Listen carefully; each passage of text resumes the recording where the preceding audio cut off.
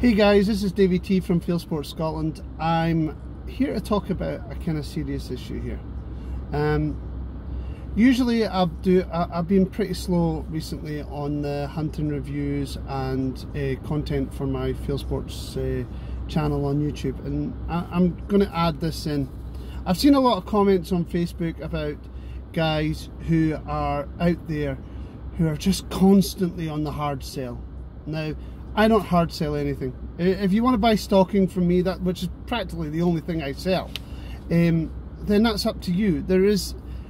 You're always going to have alternatives out there. If you can't afford the stocking that I've got on offer, then there's nothing much I really can do about that, because you can only spend how much you can afford. Now, I was speaking to a few people, and some people have kind of mentioned that maybe I'm running a little bit off what I started my YouTube channel for. Now, I didn't really have a big concept on what I wanted to do in regards to reviews and stuff, but I really did want to prove, and I hope I did in some of my reviews and some of my videos and some of my reviews, my written reviews on Facebook, and some of the products that I've reviewed, that you don't have to go and spend a fortune to get the job done. Recently I've had a great kind of relationship with Zeiss. It's not a sponsorship deal or anything. I've got nothing free out of it, just a chance to play with some products before sending it back. And to be honest, out of all the stuff, I'm going to be fully honest, out of all the stuff that over the years that I have had free, was I got some shooting targets a way back at the start when I used to do reviews for John Rothery or Bisley. I've had a pair of boots. I guess you can't really send a pair of boots back. I've had a pair of trousers for free, tested them, but the company that I ended up testing and doing the review for ended up not supplying their brand in the first place, so it was a kind of pointless exercise. The boots I will still swear by, and I will quite happily go and buy pair after pair the best of boot reviews, so that I did get a free pair, but I'd be quite happy to go out and spend the money on those. Do not get me wrong, there are probably cheaper, but are there better? I'm not sure, right? I've went through a lot of the high-end brands, Harkia, Les Chameaux, Mindel are just so uncomfortable. So in regards to that, I found a boot that suits me, and the Besters seem to suit me very well, and they are hard wearing. They have went through absolute hell. Now, a lot of people wonder where I come from. I am not rich by any means. I am not rich in any way whatsoever. I am a family man. I've got 4 children I have to support. They've all got learning difficulties, so that makes life a little harder. I seem to shoot every day, which I do shoot every day, but genuinely because I've got nothing to do between the school runs, so I've turned it into a kind of self-lifestyle job. I don't make a heck of a lot of money. I don't make much money off the syndicates I sell. I barely break even every time that I take a guest out. Half the time the payment for the day doesn't even cover the fuel for the day, or having something to eat or whatever. So I'm not making a heck of a lot of money. So I can't afford to go out and buy a £2,500 rifle scope for a £900 rifle. You know, I hear a lot of this questions in regards to on social media that you buy once, cry once. Now, I'm sorry, but buy once doesn't mean going and spending £3,000 on a rifle, and that's before the scope. Now, yes, fine, go do that if you can afford it, but you don't have to do that. One of my most productive rifles, my Browning A-Bolt 243, I purchased for £450 with moderator, brand new, right? 450 quid. For a long time, the scope that was on top of it was £150 second hand Miyota 7x50 scope that I bought off a syndicate member, and it lasted me forever. It was brilliant. It still is. It's still working to this day, still being used to this day. Now, yes, I have made some big purchases, not massive purchases. I haven't bought anything that was over £1,500, sorry, apart from my thermal unit, but that took me 3 years to get. You know, that was a lot of saving to get that. I ended up getting it for £1,800 for my Pulsar Helion XQ30F. Now that's probably one of the most expensive purchases. I got a Zeiss V6 for my 6.5 Creedmoor. I've got a thing for rifles, but I did this over a period, a long time, you know, a long time saving, a long time scrimping and scraping. I done extra jobs. I maybe shot an extra couple of deer or whatever to get what I needed and stuff like that. Now, all this sort of thing doesn't affect my children and how what they feed. If it was between them getting to school or them eating or a roof over our head and my shooting stuff, then obviously my kids and my family would come first, and that is the most important thing to me. I don't care about what I've got and the stuff that I've got. I look around this vehicle. I'm in the vehicle just now. I'm looking over some fields, and I look around this vehicle and I think I've got the stuff that I have got is actually quite good, but it's not expensive. Now my daily shooter, my 270, yeah, it's a Tikka T3. It cost me around £900 new. The moderator was another £300. It was a Stalin moderator, and the scope that's now on it is a £575 Zeiss Conquest V4. Now, for a long time that had a cheap ass scope on it as well. It didn't have an expensive scope.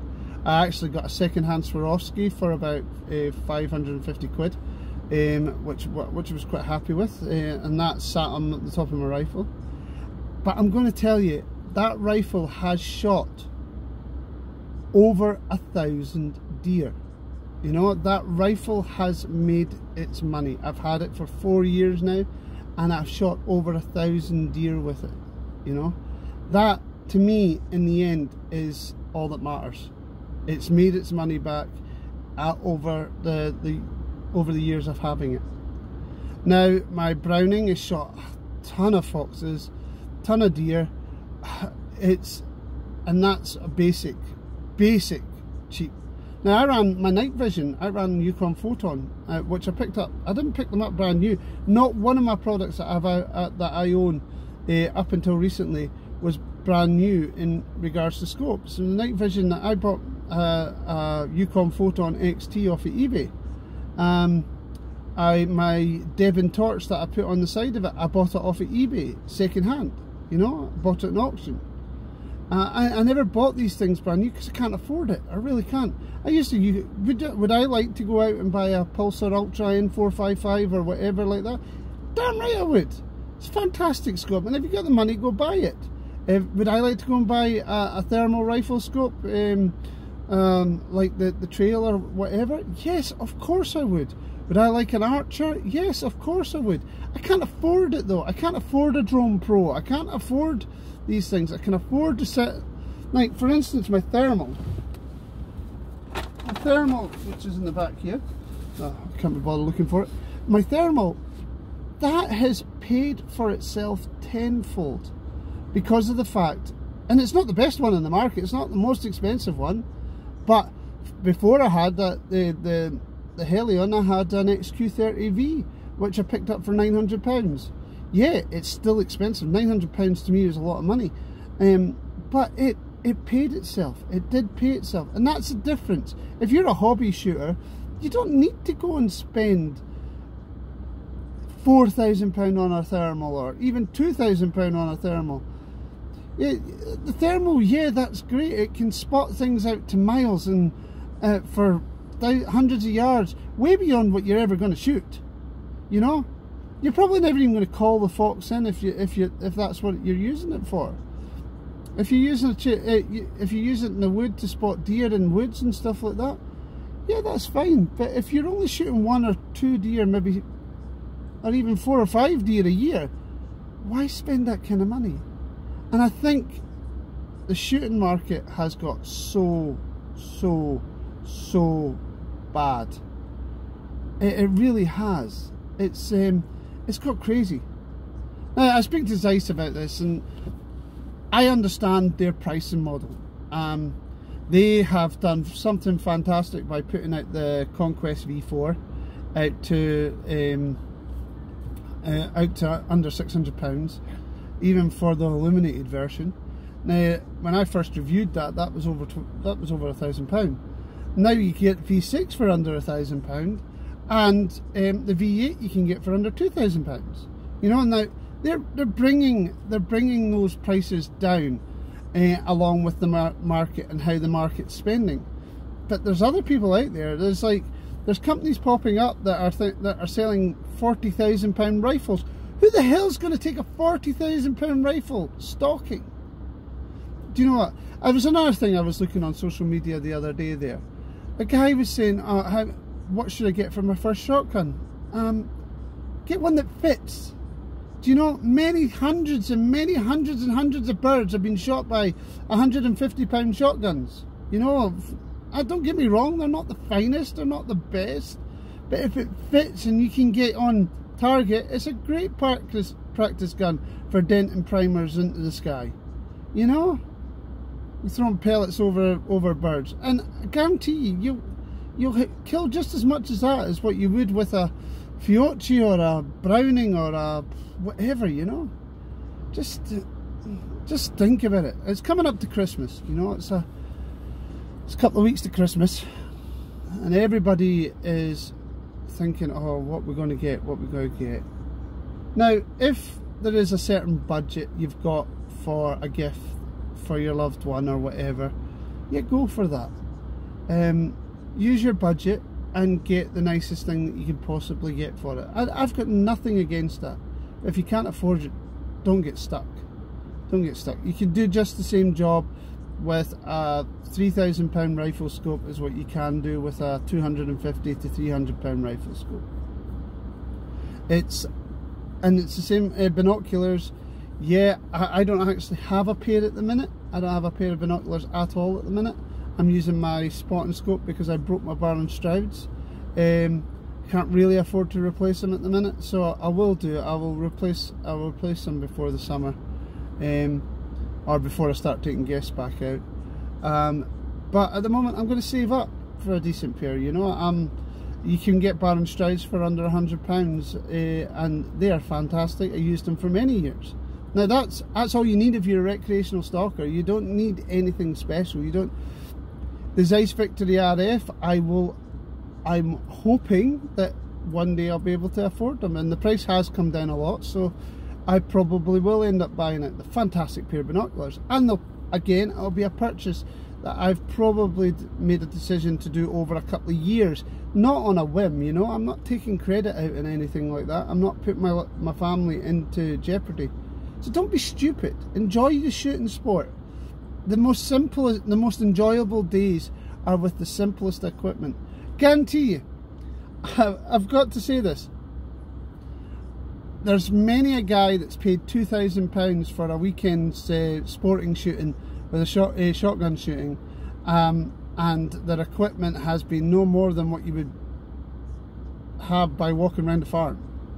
You know, there's many a deer being shot in jeans and trainers. There's many a deer being shot in with £200, £150 second-hand rifles is what they have done with brand new £2,000, £3,000 rifles. Probably more deer with the cheaper rifles. If it shoots straight, if you can see through it, if it works, that's the most important thing. Is if it works, then, and you can afford it, buy it. Buy it. If you want to own a Blazer, go for it. I don't care. You want to own a Seiko over a Tikka? Go for it. I don't care. You want to own a Browning? I don't care. If you can afford it, buy it. But don't take the hard sell. I'm sick and tired of hearing £300, £150 to £300 torches being sold in the marketplace by guys who are so rude, absolutely rude right, who have forgotten that there's people out there that make less than £200 a week, you know? That I don't get it. I don't get it. Don't give the hard sell. If somebody is putting their post on Facebook, I have entry level or on a budget, that's it. The budget, that's the budget, you know, that's how much his family can afford to spend. If it's only 50 quid, yes, you can get a decent IR torch for 50 quid. Don't get me wrong, it's not going to show you out to 600-700 yards, but if you've got a 4.6 bloody photon and or even a 6.5 photon, and you're shooting rats in a shed, you don't need anything big, you just need extra light. To be fair, the photons the photons built in IR probably would do the job just as good, you know. We're not blind, you know. If you can't see it, don't shoot it. I just don't get people. I really don't. Anyway, this is kind of my rant to the shooting industry. It's like the politics in shooting at the minute. It's kind of stupid. We're coming up to an election just before Christmas, which is just stupid, just crazy. You know, our politics in the UK is messed up. Now, I'm against Westminster politics on many levels, and mainly because of the fact that it's an indecisive parliament. It cannot put policies that suit all, you know. It really can't. It's impossible. You can't have a policy that put out a policy for the whole of the UK that may only suit certain parts of the UK. That's unfair, and that's not democratic. It's like Brexit, for instance. Brexit, yes, may suit parts of England, but it doesn't suit Scotland, doesn't suit Northern Ireland, doesn't suit all the rest of the people that rely on Europe, right? So you got to bear that in mind. People are selfish. But if you go back to the shooting side of things, we have lost our way. And people sit there and complain about the antis and how they've did this, and Chris Packham and people like that.